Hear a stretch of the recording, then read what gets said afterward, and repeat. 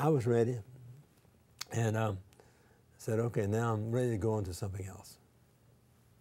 Dr. Cook, I know you've made a lot of connections with industry in your career, but one that I think maybe is very interesting for UMBC is your relationship with RWD Technologies. Oh, Could you tell our viewers a little bit about that, how it got started and how it developed?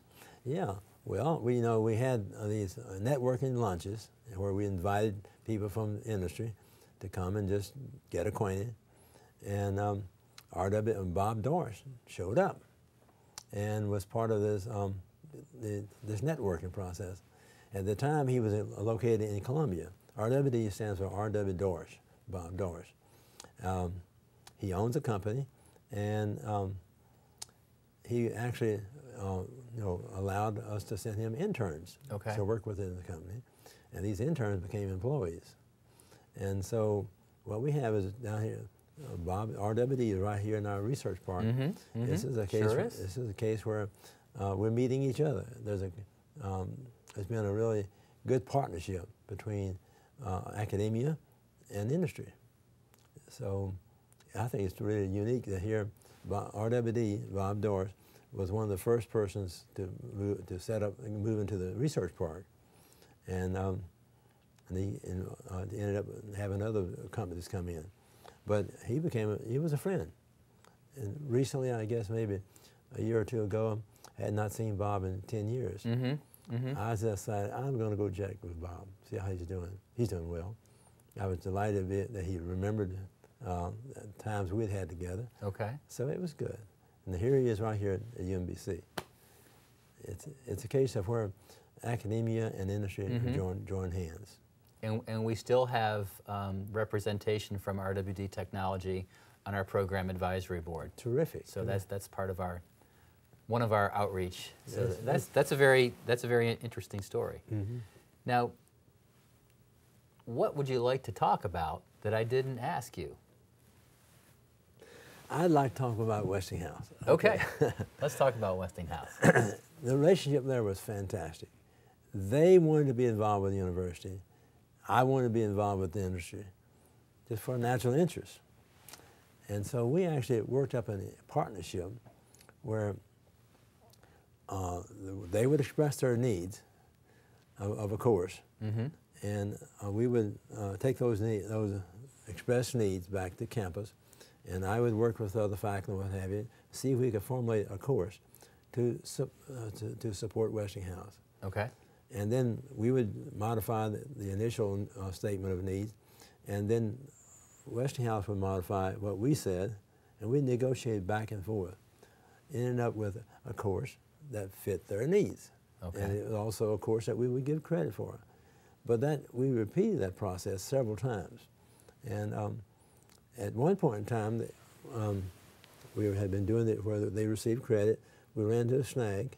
And that snag was that I was asked to assume some new responsibilities on campus, and that they did not allow me time to teach that course from the university.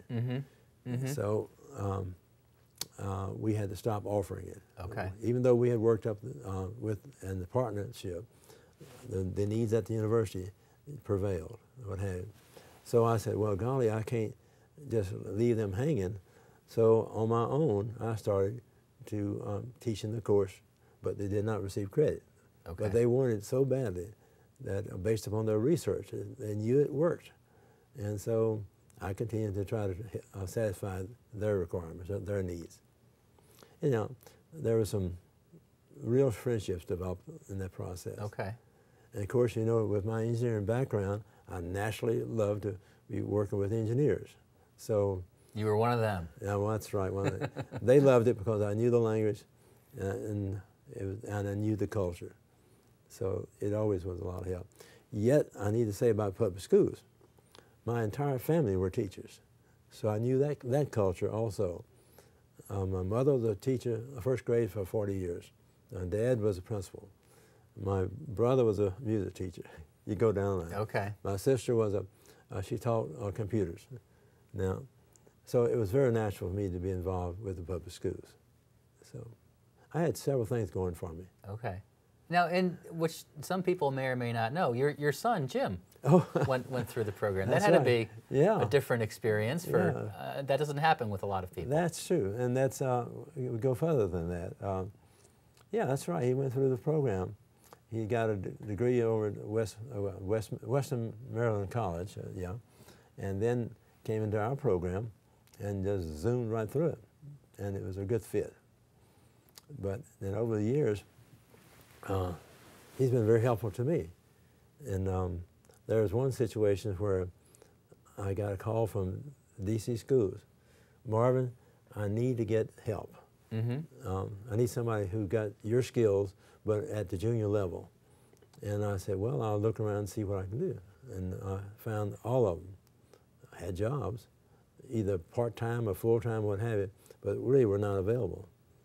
And then when I saw about Jim, I said, well, maybe I need to mention Jim to them. And I did, and they said, immediately, let's have supper together. That same day, as we went and met with the representative from the DC schools, they handed Jim a contract right on the spot.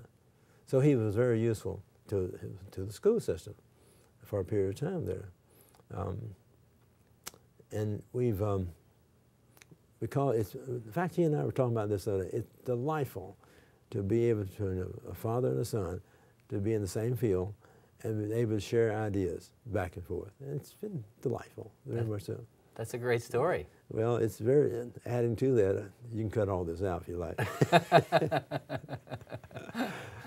He was without a job, and like everybody else, for a period of time because he was laid off with others at the where he was employed, and he now has a job after the search for 10 months that fits him perfectly, and he and I enjoy talking and comparing notes as we go about our careers. That's great. Yeah, it's fun.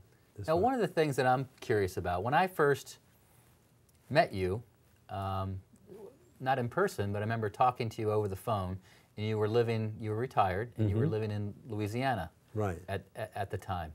And then you made a decision to move back to Maryland. Right. And I'm curious, you had probably been away from UMBC, the campus, for a number of years, and then you came back. I'm just curious what your reaction was on what you saw and what you experienced and what that was like. Well, coming back, it was really, it was interesting to be this close to the activity at UMBC. And it's always been a keen interest of mine, just how UMBC is doing. And of course, these days, we're doing terrifically with Freeman's recognition and what have you. That's been really great. But I was more shocked than anything about something you pulled off. Uh-oh, what did I do? when you put together that recognition event for regarding my activity in the program, I was just amazed at the turnout of people, of students, former alumni, and it was very impressive to me that an organization could recognize your work the way that you all did. I was, use the term, flabbergasted.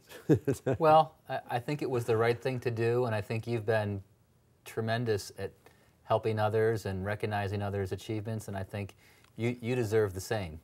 Well, I really appreciate it very much.